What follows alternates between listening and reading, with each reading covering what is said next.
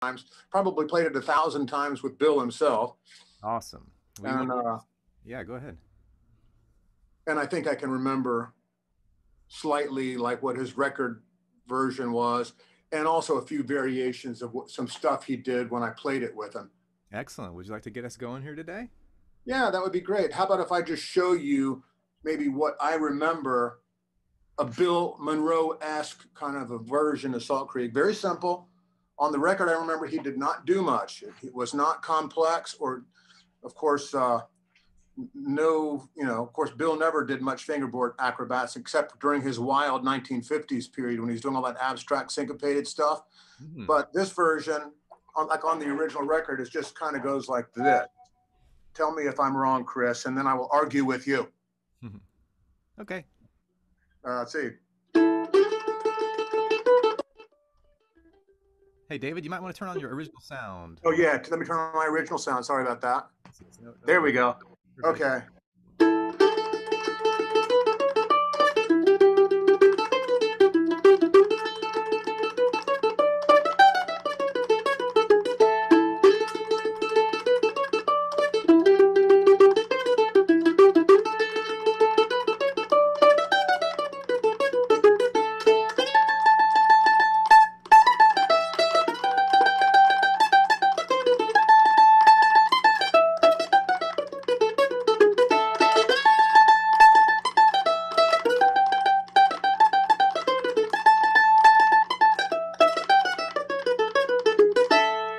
Yeah. So it's something like that. Am I right?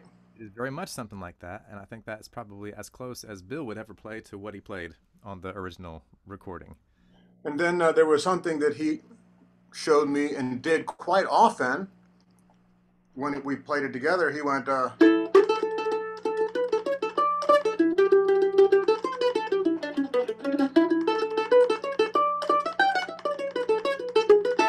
went down to that low A and arpeggiated back up.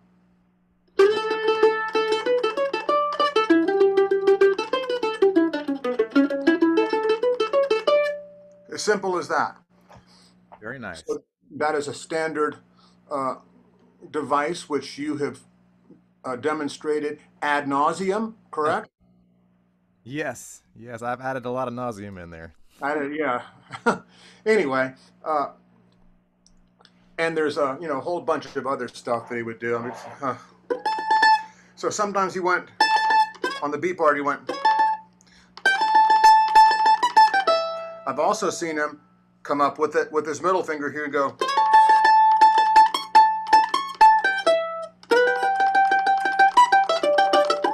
And just repeat that lick.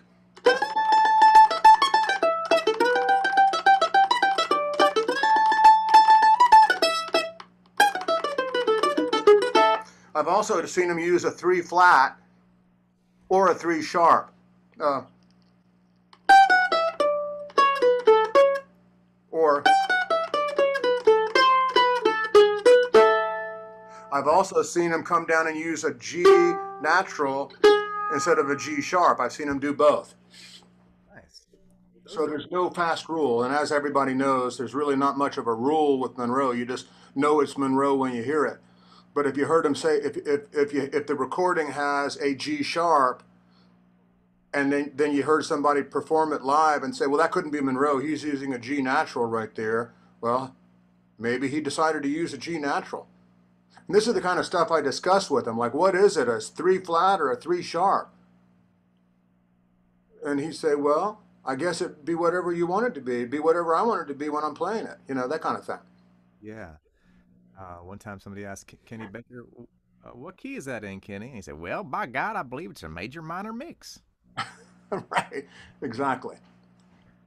And it kind of keeps it fresh, keeps it interesting, doesn't keep it locked down, doesn't keep it like, I mean, like he'll nail the tune to the wall every single time, but it'll be different every single time.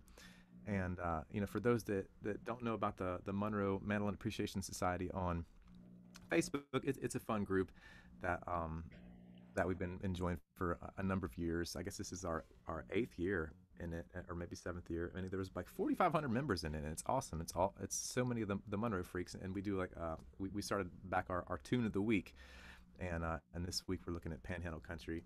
But anyway, I said all that to say this. And Uh, I apologize for not being as a real contributor. I'm a daily lurker on that, but I haven't been contributing like during the tunes of the week and stuff. But it's really cool, and I get in there and I watch everybody and what they're doing, and it's really an awesome. oh It's a no, Facebook page. A day doesn't go by where I don't go in and to snoop around. I think no need to apologize. I think you're a fantastic contributor and encourager and all that. Um, Fellow just posted. We're doing Panhandle Country, and Josh posted a really good version that he picked out all by ear, which we're real proud of him for. And it's like, so just to touch on one part of the culture and how it's changing, and this is my personal perception of it. Um, so Monroe, he was like really hardcore. He was a hardcore guy. He was a blues guy. And like everyone knows the stories about, hearing about him being a hardcore person in reality. My experience with him was super sweet, and like, and you'll hear that a lot. But there is an aspect to his life and his bluesness, and you can hear it, just his soul screaming in the music. Um, and that can attract a lot of interesting personalities. And I say interesting, what I really mean is um, samsaric would be another way to put it for those that might appreciate that kind of word. Reincarnational is another way to look at it. What I really mean is egotistical. And a lot of competition within the Monroe world, a lot of insecurity within the Monroe world. David is a really good example of the opposite of that. But I would say he is maybe an exception to the rule when, in my experience, and that's my karma and all that kind of stuff. But anyway, all I have to say is that you know it can be very competitive because people like get like kind of proprietary over their Monroe. They're like, oh, it's my Monroe, only I know it. Oh, I'm not going to share my tapes with you. I'm not going to that all this kind of stuff. And it's really laughably ridiculous from a spiritual point of view, and also probably quite untoward and damaging, like create bad karma, all that kind of stuff. But One of anyway, the things I that's used to changing. tease Bill about, I used to always tell Bill, man, I know the Monroe style better than you do. And and he you might said, be able yes, you do. and you might be able to explain it and teach it better than he would be able to. I've seen videos of people be like, Bill, could you slow that down? Sure. Plays at the exact same speed. Bill, could you slow that down a little bit? Sure. Plays at the exact same speed. And you Oh, could. that's the kind of thing I used to do to him all the time. I used to make him repeat licks at slow speeds, just little tiny little passage fragments. Uh huh. Yeah, but he would comply. Yeah, different moments for different relationships for sure. But one of the cool things about the Monroe Mandolin Appreciation Society is that there's a lot of goodwill there, and it's really kind of fostered a renaissance. If that's not too big of a word for the study and for the music, people sharing it, people encouraging each other, people being like really nice to each other, and just with the fellowship in mind, or personship, if that's too gendery of a word. Anyway, so I said all that to say this. Somebody just posted a video there, and he played the first part, like Monroe's melody, and then he did his own style. And then like he played, all this stuff that didn't sound like Monroe. I mean, it had like a Monroe influence in there, but he was playing it like himself.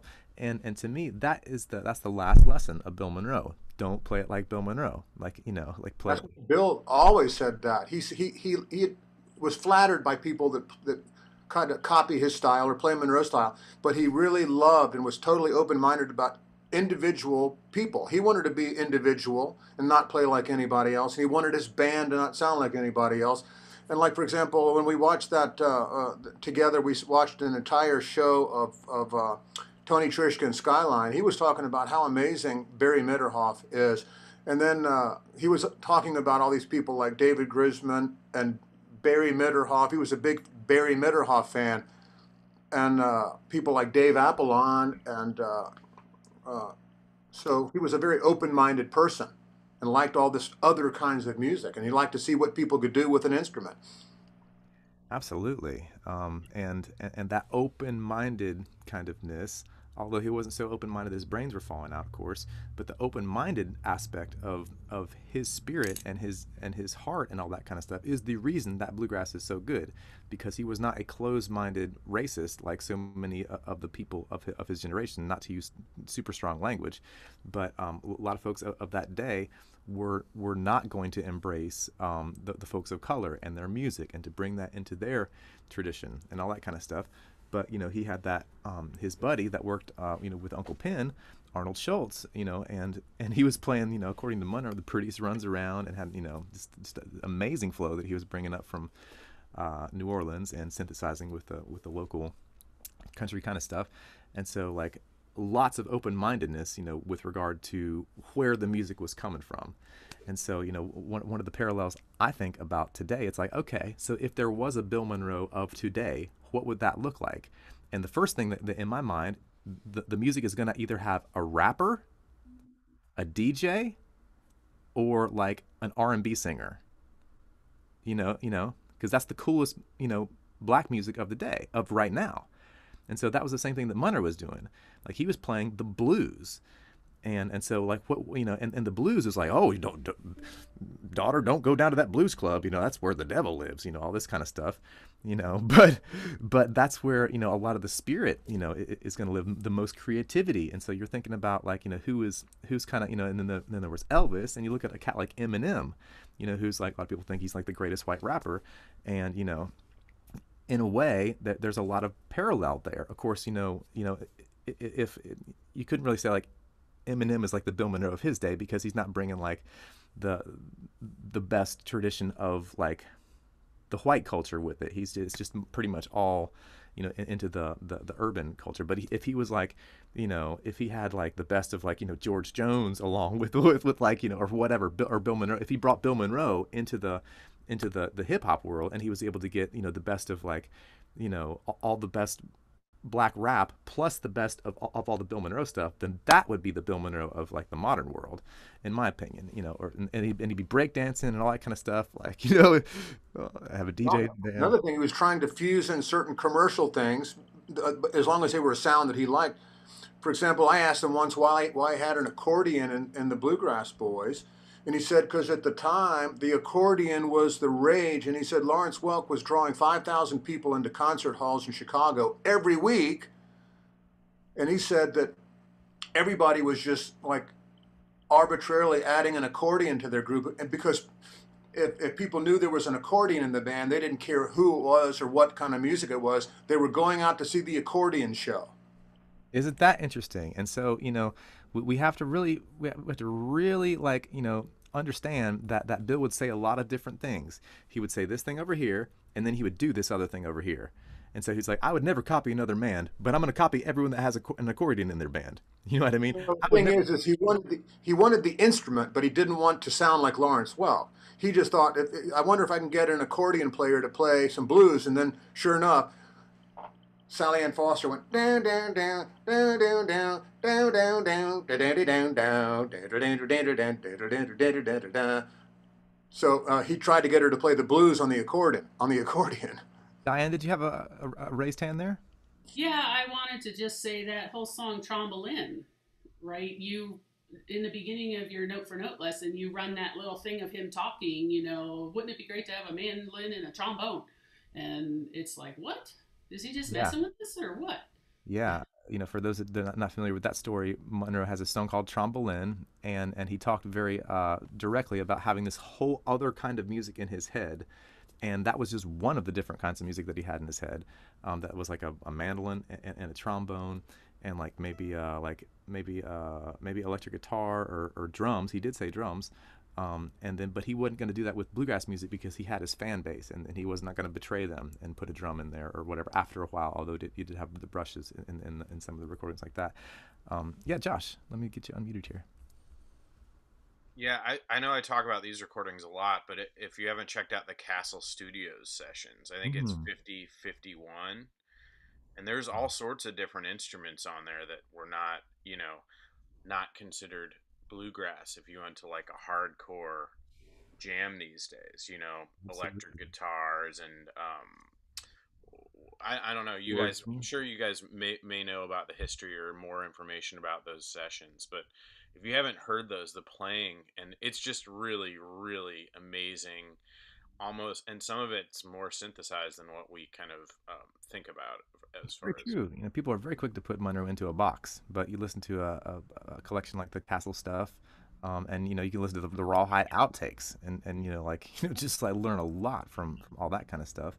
But yeah, accordion, organ, electric guitar, some drums in there, mostly brush, but we can't put Monroe into a box, like that too easily. Um, And everybody likes to. I hear this all the time. Oh, the producers, the Decca people, must have made him put that stuff in. So I actually asked Monroe directly, and I said, everybody says that you would never have put electric guitar and organ and the brushed percussion on your records, and they made you do it. And he said that's not true. He said he did it because he wanted to do. He said no producer could ever make me do whatever they wanted. And then he made some reference to if they'd wanted to do that then I would have then it would have been like sounded like a Bradley production and just had the 4/4 like Ray Price kind of sound. But he refused to ever get into the commercialization thing and let some other producer come in and take control of what of his creativity. He said he wanted the electric guitar in there. He wanted the organ because he said he loved organ. He said he loved electric guitar. Really good points there, and Peter, learned so much from Bill, and Bill kind of advised him. He's don't get too far out there. There's enough flowers, Pete Rones, and all this kind of stuff. And he's do his yodeling, and Peter he had he was very brave to do what he did and believe in what he was doing and finding the truth in the Native American kind of stuff, the yodeling, the extended stuff. Like he was very brave to do that and received a lot of criticism for it from some of his heroes. Some people were very critical about that, but he just stood there and did it, and now he's we understand that was a very good thing for him to do. But one thing that Bill said to him one time after Peter had been synthesizing his own music, he said that Monroe said to him one time, "You're playing some of my new music." So that's Bill saying that Peter's new music was really Bill's new music. If you can dig that, then he's like, "That's some of my new music right there," which is like, it's a complicated statement, but there's it's interesting because the shamanic energy which gets transferred, which Peter is well aware of, from master to apprentice. The energy's got to go, it's got to get taught, and there's like the disciples all got like healthy chunks of what their like kind of favorite resonance of the energy was, and on the singing side of town, Dell got a huge chunk of the energy. Peter got a huge chunk of it. Those guys are like Bill's big disciples with the singing. And then there's there's the here we go, Dr. Brown's coming in here. All right, so we'd like to welcome Dr. Richard Brown coming to us from Cambridge, Massachusetts. Is that right? Is that where you were this afternoon, Hi Richard? there. Hi there, everybody. Welcome. How are you today? Well, not bad, Weather's nice here today. Excellent. Glad it's a Yeah, nice day. let me move you over here and see if I can get my full screen here. We're really happy to have you here with us, and thanks so much for sending that Yeah. that video around. And for those Yeah. that aren't on the Monroe Mandolin Appreciation Society, Richard, I should have thought to put this in the folder, but he also sent me a wonderful recording. It is really kind of mind blowing in a way because of what happens after it. Like the playing's great, and so and Richard will share a lot of different things with us, and we'll probably talk about this night up in Massachusetts where they played where Richard joined the Bluegrass Boys to play Old Joe Clark on stage. There's a recording of Yeah. it, and Richard and Bill are playing great, and literally at the end of it, Bill Monroe like screams, "Ain't that great!" Like he's like screaming like at the top of his lungs. Like I've never heard him like you know That was pretty amazing, actually. pretty amazing, and he had to That was just back in 1988. yeah, and he had to just know how special of a person you were, and a spirit for to be able to play on that level with him, and not to mention Yeah. all the all the the complicated challenges of being a person of color in a bluegrass world that's filled with people that are not that evolved in some ways. I'm not trying to go down that Yeah. rabbit hole, but it's But by that time, I'd known Bill since I was 19 years old. Kind of like, we had a little history. So yeah, yeah, yeah. and you had sought him out, and he had, would you talk a little bit about, like how you got to know Bill? Well, let's see. I'm from New Talk about York. whatever you want to. We're just glad you're here. I'm from New York originally, and I was I walked over there. There's this place where we used to buy instruments, and it was an outgrowth of the Folklore Center. It was called the Fretted Instrument. So I think it was like a Monday or Tuesday night, and I go down. So I took the train down to the city just to go over there and see what's going on, And I said, hey, let me go see what's going on there. I ran into Fred White's and a couple of other people. And I said, what's happening? And they said, oh, we're getting together. This was Grisman's band, the New York Ramblers. And they were saying, oh, we're going to get together and practice. And I said, oh, wow, do you mind if I just listen? And they said, nah, Dave, David doesn't want, it's kind of like, I just wanted to see how you guys do harmony and stuff like that, because I was kind of interested in learning how to do harmony singing. This is like 1964. So, and so Artie Rose popped in. He said, why don't you go over to Ralph's house? And Ralph Renzel lived around the corner, because Bill Monroe's in town and he's going to be there. And I said, I don't know Ralph very much. So, in fact, I don't know him at all. I've just seen him at shows, I went over with Artie Rose, and we walk in and we meet Bill Monroe, and we're sitting there, and Bill Keith's there, and I knew Bill Keith because he'd been to New York a few times, and we jammed together in the square, in Washington Square. And I was a guitar player, and so I got introduced to Bill, and Bill Keith, or Brad, as he's known then, turns around and says, hey, Richie plays bluegrass guitar. And so Bill walks over to Doc Watson, who's there, and takes away the D18 he was playing, gives it to me, and says, that little tune I do, Sitting on Top of the World, can you do that up in B natural, help me out on the chorus, And so, let's see, who's there? Jack Cook was there, and Jack Cook and Bill Keith were there, so we all played and sang and did a few more tunes with him, and it was pretty wild, That's So a I big rode home on moment. the train, and I was saying, wow, I played with the father of bluegrass. That is really, that's really weird. Well, you were ready for that moment, and he knew you were ready for that moment. I don't know. I And could he, have been more. I could have been more ready for that moment. It's kind of. I feel you there. It's like It's kind of wild. trial by fire. Yeah, I just yeah. And you, I think that's the way Bill liked it. oh yeah, yeah. That's the spontaneity of the quantum moment there. But you've been also been knowing David since the '60s too. Is that right? Yeah. Well, let's see. I think I met David. Really, I knew of David, but I knew David. David came to my house in 1981 when he was playing with the J&B, and he had his lore, and I think I had just done this. Yeah, I think I had just done my long run of the day or something like that. I ran Well, 20. I met you in the late 1960s. I guess it was New York City, and it was at some jam session. But I was a kid, and you didn't. I was a big fan of yours and knew all about you, and kind of follow what you Wow, were doing during the '70s. wow, that's And wild. then I saw you a few times in the '70s, but I guess you probably just didn't take notice of me until I was a celebrity mandolin player.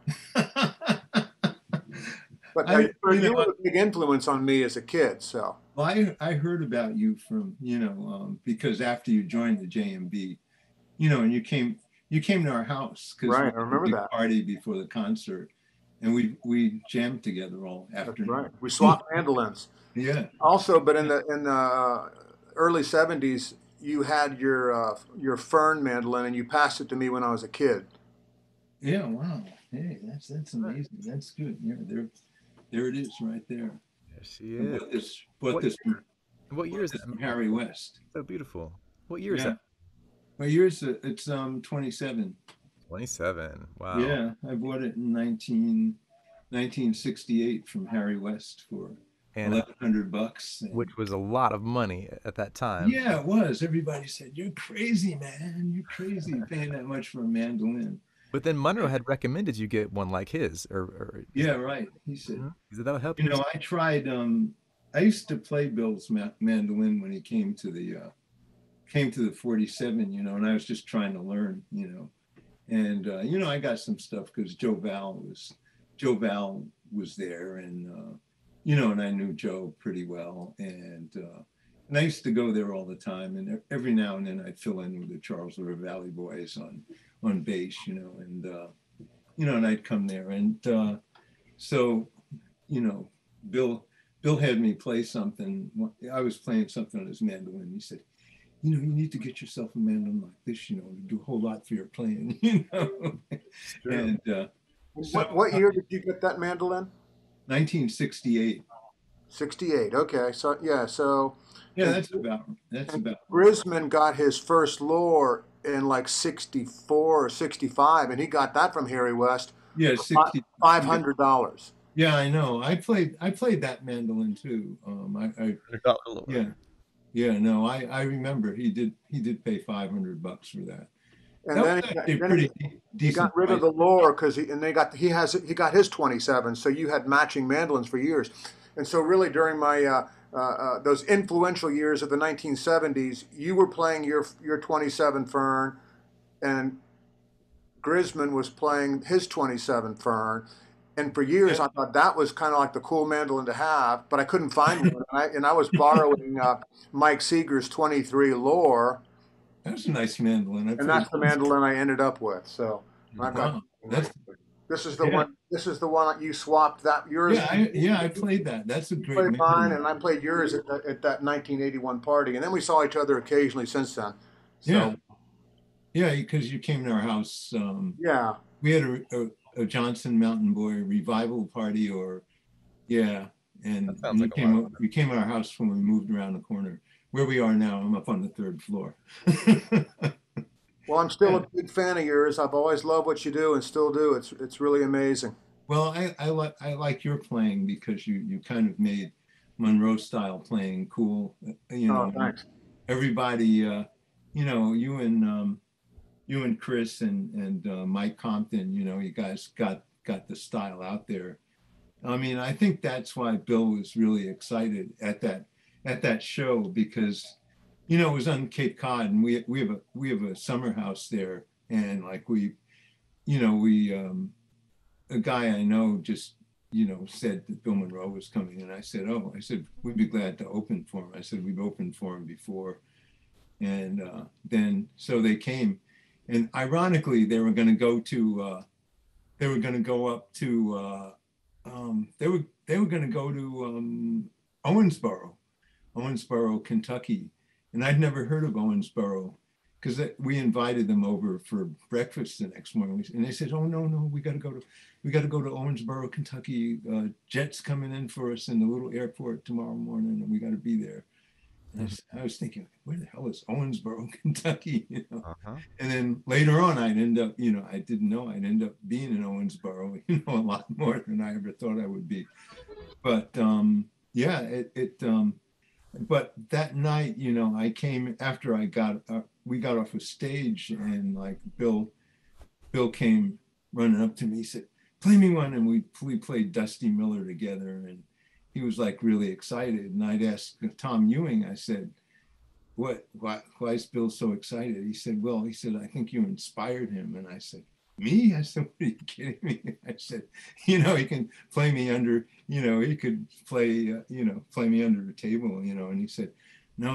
And I think it was really just seeing that some people, because a lot of people still weren't playing that style, people wanted to just do a lot of stuff up and down the neck. And so I think it was really cool that, that was a good thing. Richard, would you mind if I just took a second and played the end of that Old Joe Clark with you and Bill Monroe, and where he's yelling about how awesome it is? Can I play that Go real ahead. quick, everybody? Yeah. Okay, here we go. I just want to play the end of this so you can hear how excited Monroe was. Yeah. Can y'all hear? Can Yeah. y'all hear that? Yeah. Okay. Go ahead.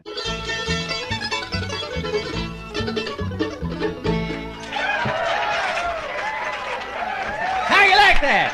Ain't that good? We got to stick together, Richard. That's Bill Monroe screaming. How you like that? Ain't that good? We've got to stick together, Richard. I have never heard him raise his voice like that on stage. He was totally excited. Yeah. Amazing. That was his mandolin.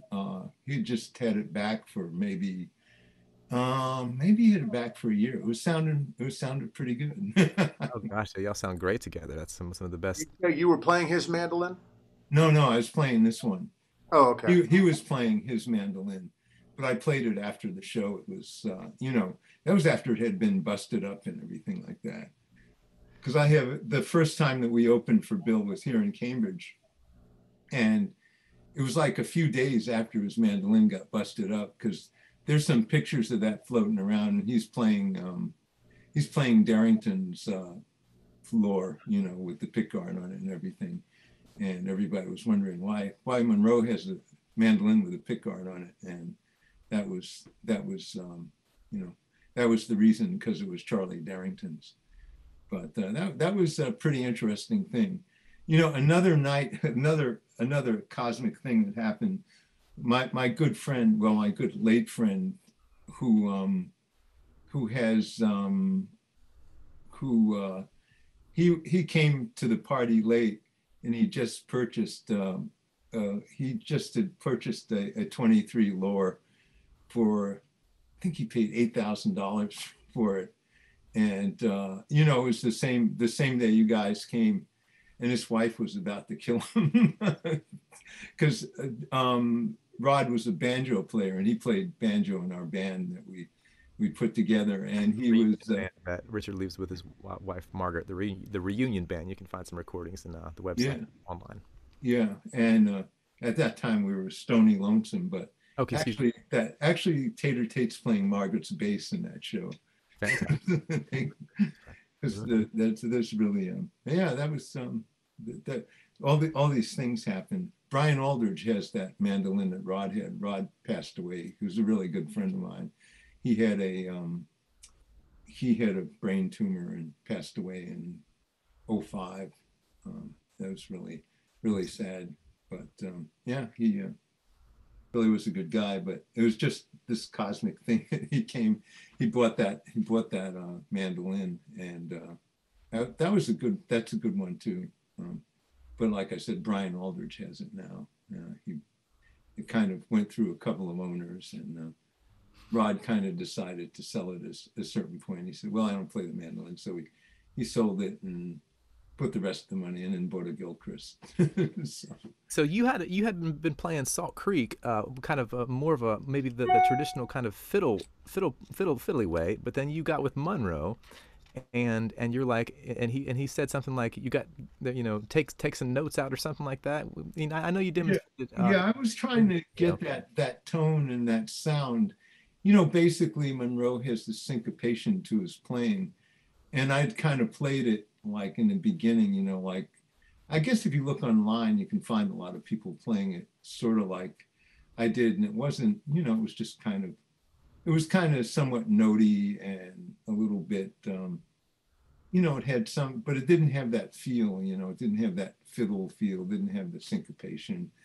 And, there were a few tunes I knew, and I knew how to sort of start playing that way, when I played slow with tremolo, but then when you played open, like going back to Old Kentucky and Old Joe Clark, those were a little bit easier to get that, and getting the tunes like Dusty Miller down and stuff like that, and trying to get Patty on the Turnpike down, those things maybe a little bit easier. But then I kind of talked to Monroe that day, because I met him down at, this was like this would be 1969, right before I went to dental school. So I kind of, he was at Philadelphia Folk Festival. So I happened to Were be you in, about 18, 20 years old? How old were you then? how old was I then? I was probably Still about older? I was about 24 then. 24. Okay. Yeah. And Bill, in 1969, he would have been what, 58 or something like that. Yeah. That's That's about. not that old. I can remember when I was 58. I just think that's awesome that a young man could have the smart idea and the courage to be like, I'm gonna ask Bill Monroe to hang out and teach me stuff. It's great. Yeah. So we were sitting there and he just said, hey, he said, and I said, I showed him my mandolin and he played it. And then I said, I want to know how you get that tone. And he said, well, he said, play Salt Creek. And I said, okay, I'll play Salt Creek. And I played it and it's kind of, let me see, I know my mandolin's attacking me. You need a new mandolin instead of that piece of junk. I know these old mandolins, I should get a nice new one. Get a good pickup to put in it. I don't know what this thing is doing now. My tuner is maybe it's the battery. Sam said, spend half my life playing, half my life tuning, half my life playing out of tune. I know. No, that's too far.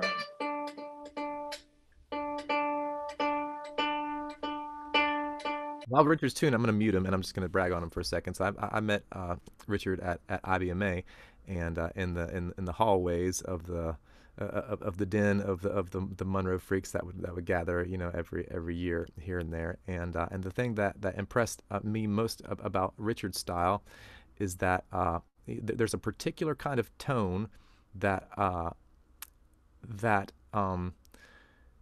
comes to me in my mind from the late 70s and the early 80s. And I feel like the two best proponents of that sound are Richard and Mike Compton. Although it's different flavors. To me, Compton's is like more kind of shuffly, and then to me, Richard's playing is, for lack of a better word, a little clunky in the best way. There's this kind of floppy, clunky, awesome, charming, and maybe Richard would have a better descriptor for it. Like hey Richard, I gotta ask to unmute you again. I muted you just for a second there, but you gotta hit a little button. I'm gonna say ask to unmute, and you can hit a button there because but there's I need to find a better word for what I'm trying to describe. Do you have a word for that? I don't know. I just kind of I've been trying to get more tone, I'm trying to go for that tone, it's like, this is like a journey, it's like, you don't ever have it, you just kind of keep hearing things and you hear new wrinkles to something you thought you had and you say, wow, that's the note that I didn't hit. And it's kind of like, you feel like, wow, I gotta go home and play that, and you just kind of keep playing it over and over and you go like, I got it, and then you go on to the next thing. To me, this is like archaeology, you discover something and you kind of put it together and, so it's like a lifelong journey, To me, there's go ahead, David. You want Richard, would you do me a favor, all of us a favor, please, and maybe aim your camera down a little lower? Because when you play, I'd like to see your right hand if possible. Yeah, can you? Thank you. That's perfect. Oh, okay, good.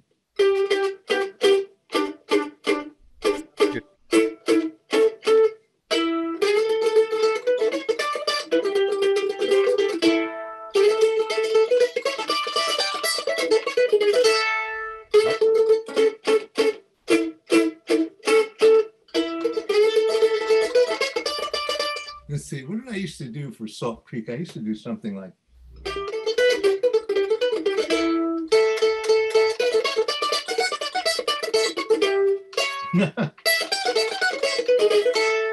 it was kind of more like a guitar solo, on the mandolin. Yeah, almost everybody plays that lick like. something like that over No, the. that's not. You got to go like you got to hammer that. You just got to hammer that note and hang on it because That was one of the it details. sounds so cool when you play it against the other notes. You know, I mean, I mean to talk that's the cool thing. You know, you kind of go like.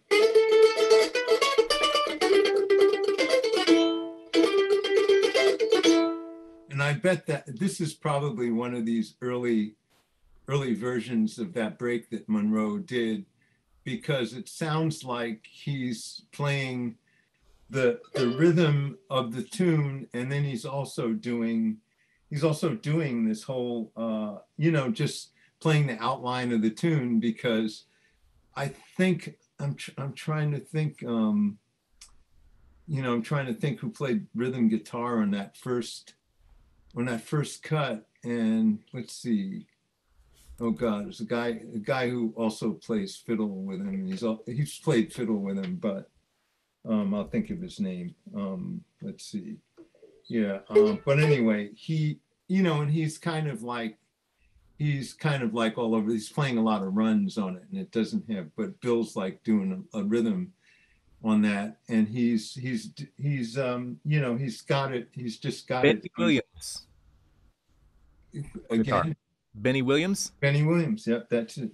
Horace Benny Williams. Yes, Got it. that's right. Okay. That's all Bill did in the beginning. But he had, you know, he said, you got to hit all these strings. So, you know, these open strings like this. Can you see that? I can. Yeah, we can see. Okay. Your hands there.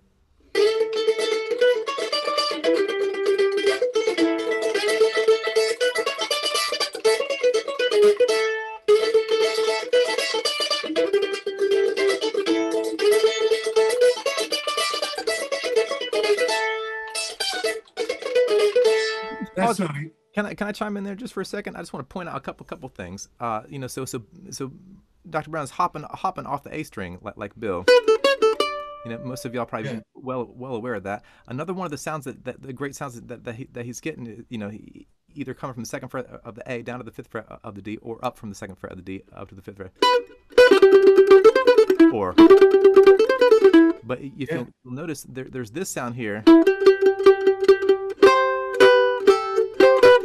So you get a slight double stop, and it turns out to be a 51 double stop in C, and you also get that at the end.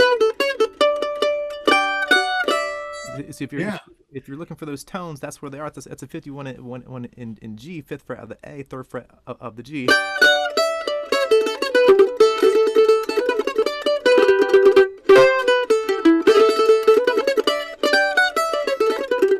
That's good stuff. But if you listen to that recording, he didn't do that then. Right. He kind of did. Good point. He just did the notes, you know. Exactly. He just did that.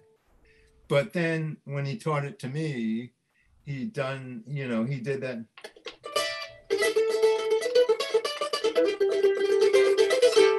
How cool is that? Really cool.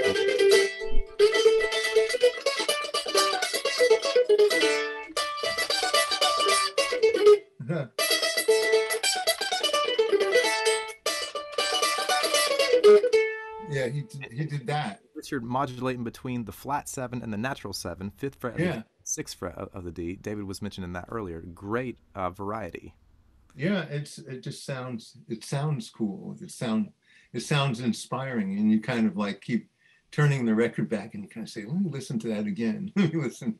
That's right. They're just little pieces of that you listen to. I don't know if you've ever listened to the recording he ever did with Flatt and Scruggs when they were with the band Rose of Old Kentucky. Sure. That's got a really serious groove in it, you know, because Flatt is right on the, you know, like Chubby Wise just does this turnaround and he goes do do do do do, and then Flatt hits the guitar do do do do do do do do do do do do do, and you know, and then Monroe comes in. She bloomed for me, you know. That was just, that's cool. That's in the key of B, you know, and that was just that's really a good one. You know? Richard is pointing out an iconic recording that is, you know, required reading or required listening for any really trying to get the big picture. Rose of Old Kentucky. Yeah. Yeah, that's a good one. in the Probably beat, I believe. 46. And it's got some neat Bill stuff on there, you know. That last lick that Dr. Brown was playing.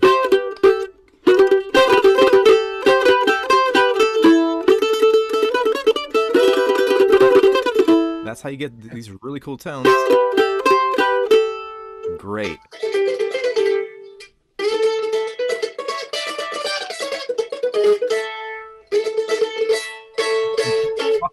Talk about desirable dirt and the earth tones. Like you hear it like very distinctly in Yeah. Dr. Brown's Yeah, playing. I love you have beautiful texture and brush strokes of a great painter. Oh It's my really God. beautiful what you do. It's all, it's like It's right magical. yeah. But I don't know, you know, you just kind of keep trying to change this stuff. You know, you kind of get, you know, you do it and you kind of like, you just follow, you know, you follow other aficionados such as you guys, and you kind of want to, you know, I wish that, you know, there were, I mean, Grisman was actually playing some Monroe, but then Grisman got into really his own thing, you know, and every now and then, you know, I'd see I him. met Monroe. I mean, when I met Grisman in '66, he was a Monroe freak. Yeah, he really was. All through the '60s, and then he got into the gypsy kind of stuff, and Yeah. Yeah. And it kind of, and that became his identity, you know. right, But he, his own music became his identity. Good for him, man. yeah, no, that's cool. I didn't know how deep the dog was in the real letter and spirit of Monroe Style until I heard the stuff in the mid and late '60s. Because you know, once you hear him after that, he's the dog. But before that, he is a Monroe disciple. Like Oh amazing. yeah. In '67 they were playing it, because I, you know, lived, they were playing at the Club 47.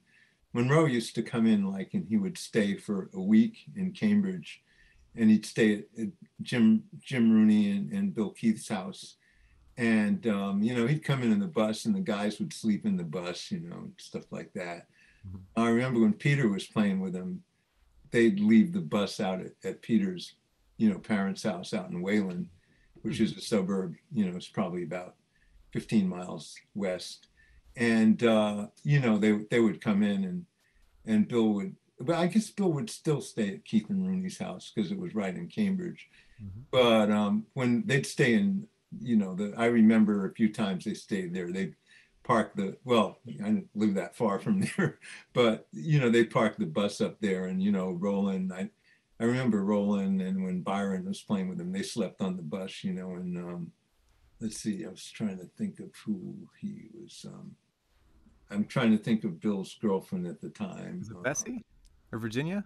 It was Virginia Stouffer, yeah, right.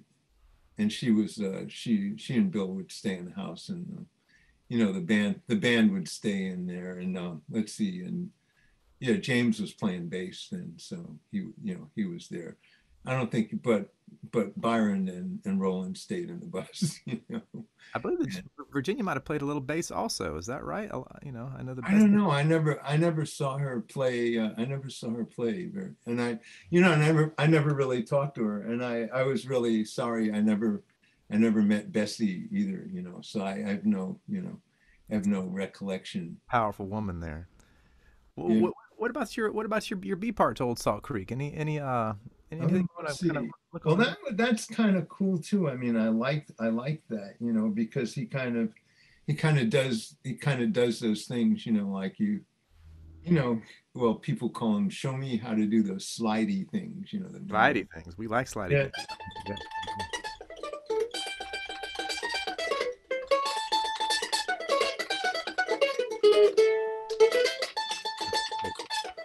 I slide into an A that way, but sometimes I like to let my finger up off of the second string, because try to use that A chord just to locate where I should be on the first string, you know.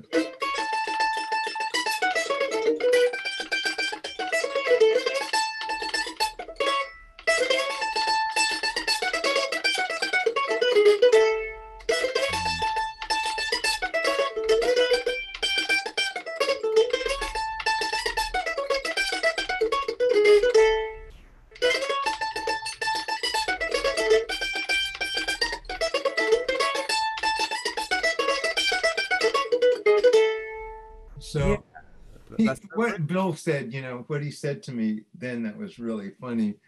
And I didn't think, and he said, well, he said, you got to get that little finger out there like a shortstop going after a ground ball. I love that It analogy. was That really- is country as corn. and that was pretty cool. And but I just said that. I remember Phil Zimmerman always remembers that. He always would remind me. They said, "Oh, tell him about when Monroe told you like that was like a shortstop going after a ground ball." That was. But That's that was Bill. That was. and so the big distinction to me for the students and anybody watching this is it's not going like this.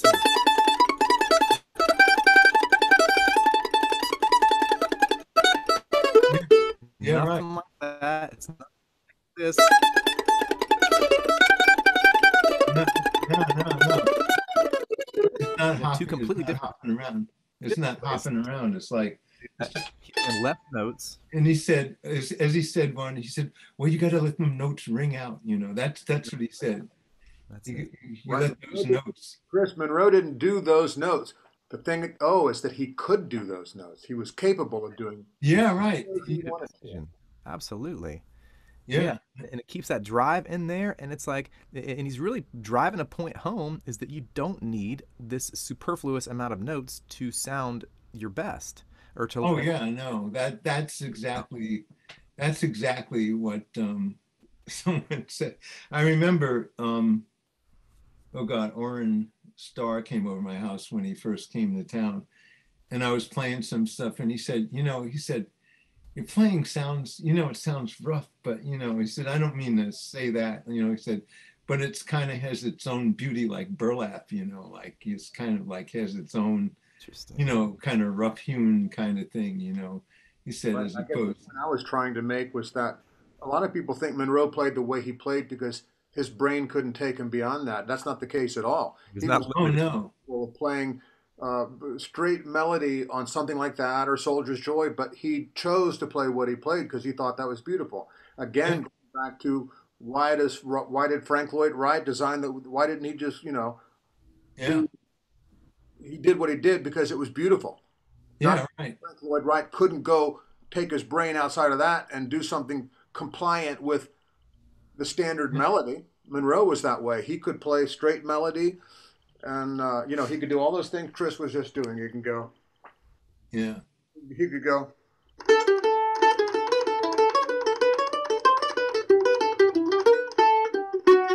yeah.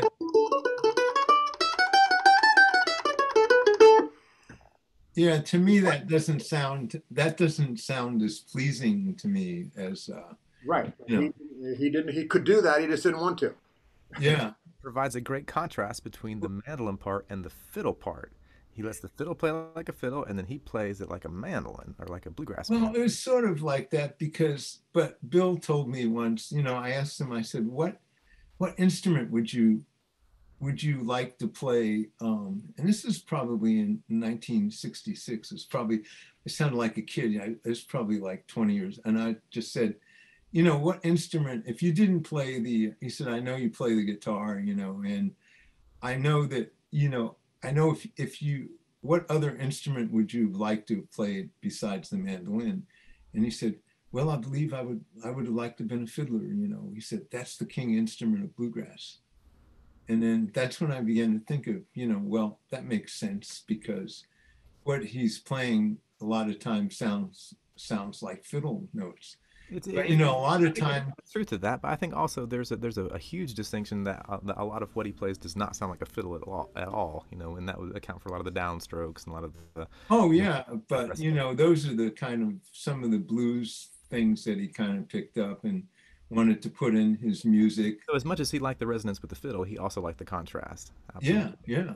yeah. Oh, that's very true because people have said to me, like I remember the break he played on Scotland. He just played something very simple on that. And I remember one guy was at a course and he said, "Oh, all he does is do that." And I said, "But that's all the tune. That's all the tune needs." And I said, "That's not that easy to do." When he did that little thing, do do do do do do do do do, he did something like that.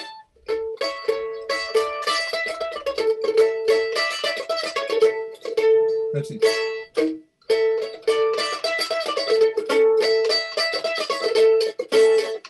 Yeah, it goes like, you know, it's just kind of creative that he just figured out to put that. And it wasn't like he was a true band leader. He wasn't like a guy, he wasn't like playing all of, you know, I'm Bill Monroe, I'm playing my fancy mandolin and everybody is just behind me, you know, like he really knew how to put in what you needed in the right place. And I mean, that's not to say that everything he did worked, you know, because I heard him play some things every now and then that didn't work. And, you know, but he was playing, he was messing around with it, you know. And I remember those Club 47 days, you know, when, I mean, you're sitting in a place that maybe, you know, can hold about, you know, maybe 100 people. And a lot of times, you know, like if you came on Tuesday or Wednesday night, they weren't, you know, it wasn't full to capacity. And then like Thursday, Friday, Saturday, it will. But, you know, every now and then he'd be trying things, you know, and you know, you just never knew, you know. Oops, sorry about that. I'm just I'm copying right here because in the chat, if no one has seen this very interesting, well, you know, it's YouTube video, so it's listening. It's the Seldom Seen 1982 with special guest Bill Monroe. They're playing Rider, you know, which is this jam out tune. And yeah. Bill didn't know it. He didn't know how it went. He didn't know how the melody went. He didn't know how the chords went. But he takes a righteous solo that a lot of people would be like, that is completely wrong. But if you listen to it, his rhythm is so steady, it does not matter what the chords are or what the notes are, because his rhythm is just like a freight train. Yeah, let me hear. Yeah, I'd like to hear that. Yeah. Let's stop listening. Yeah. This is trippy. This is like, and then we'll get in some questions for Dr. Brown, and then we'll do our usual you know, play around thing. So I'm going to share my screen. Not there's much to share here, but we're just I gotta find where Bill's solo is. There's some funny banter at the beginning. All right, we have an interesting thing here. This is a number that we did years ago. It's a folk song, and folk song means that we don't know who wrote it, so we can rip it off. Okay. This was also recorded by the Grateful Dead. However, we are the thankful living, so. This will be good for you, Bill. I'm ready for it, yes, sir. Actually, I'm going to give you some tapes you can take home with you, you know, and you can all right, that's fine. Learn some music. You know? Okay, I just wanted y'all to hear that. I'm gonna fast forward to a solo. They're funny. Like, there's a great picture of like Duffy like putting his hand over Bill's mouth when they had a really unique relationship. Let's get to the picking.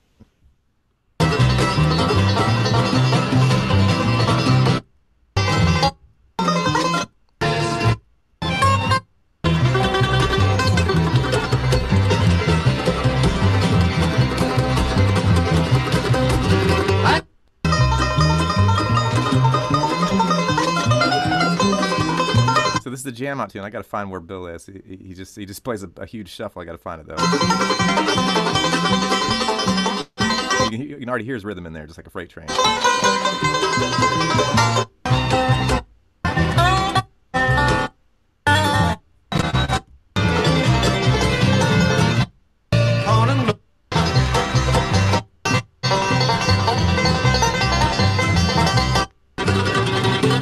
Sorry, there it is. Okay, so Duffy takes a very like melody break, but Bill, he has no Duffy break. Yeah, Bill does not know the tune, but you could hear him just play the walls off it with his rhythm, and we're about to hear it.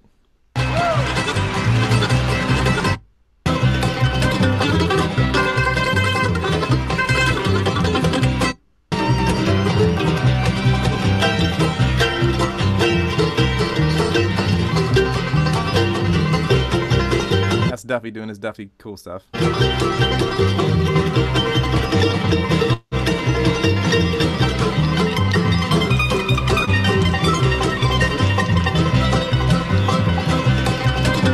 Duffy knows how to jam on this jam grass stuff, but Bill plays bluegrass, and here comes bluegrass.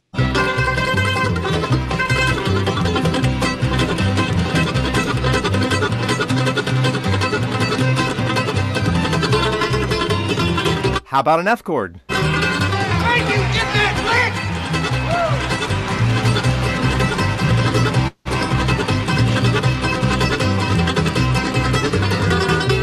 How about a G chord? Are y'all going to G chord? Doesn't matter because I am. Here I go.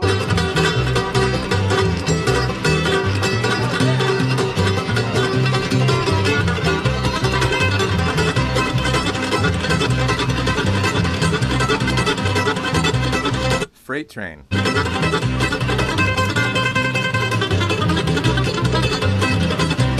Try to play a little bit of melody. Anybody up for an F chord?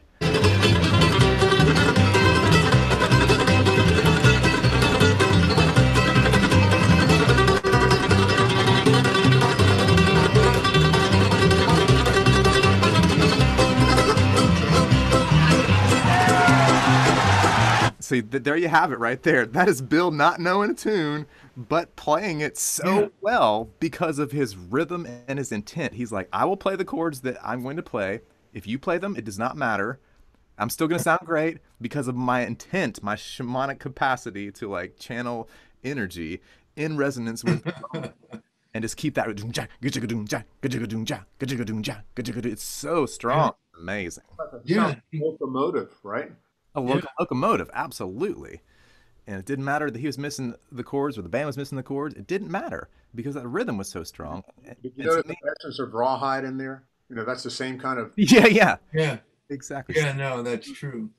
Because I hear a lot of people go out of a lot of Bill's fast tunes like Rawhide and Bluegrass Breakdown. People kind of just tend to play a lot of ornamentation around the chords because those are kind of rhythm tunes, and you know, like if you know, but you hear people just kind of sort of dirtball their way through the whole tune, you know. That was very revealing what you just said, rhythm tunes. Now, I've never even heard that descriptor before. That's very apt, though. Well, I just kind of, you know, like, you know,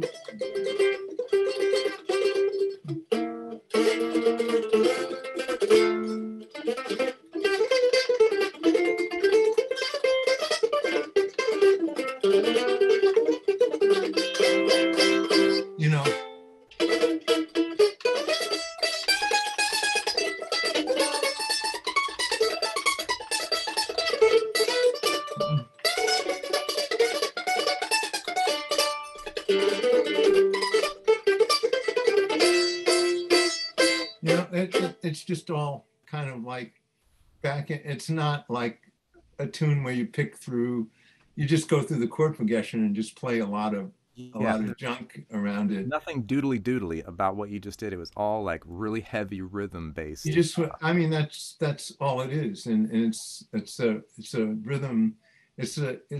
And a lot of people just play it as if. I remember Frank Wakefield, who's another Monroe head. I did a couple of workshops with Frank, and I remember once he was saying, he said, well, he said, no, let me do my Frank Wakefield. Yeah, like, you know, you didn't play it right. You know, you got to play that. You got to play it like Monroe played it. You know, this ain't the right way. You know, you don't have the rhythm and timing of that. You know, and then he would kind of go, you know, he plays it the right way. You know, you don't play that the right way. You know, he would kind of go on like that. Richard, are you going to be able to stay around while the students here demonstrate what they've been working on? Sure. This Great. This is fun. I'll probably learn something and I'll get warmed up.